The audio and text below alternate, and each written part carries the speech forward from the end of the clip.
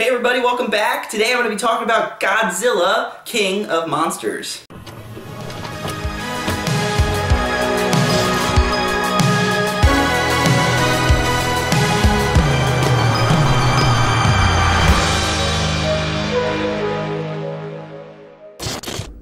This movie's pretty interesting to talk about because to me there's like two sides to it. Like there's the monster parts and then there's the character parts. And the monster parts are really fun and entertaining and the character parts are a little underwhelming, and specifically because of one character. So anytime Godzilla or any of the creatures, monsters were on screen and fighting, it was awesome. It was really entertaining, it was fun, it was everything that Godzilla fans want. But when the characters were put into it, it just fell flat. Specifically, there's one, the mother character. She makes some just horrible decisions. I don't understand. It doesn't make sense. Whoever wrote that for that character did a poor job.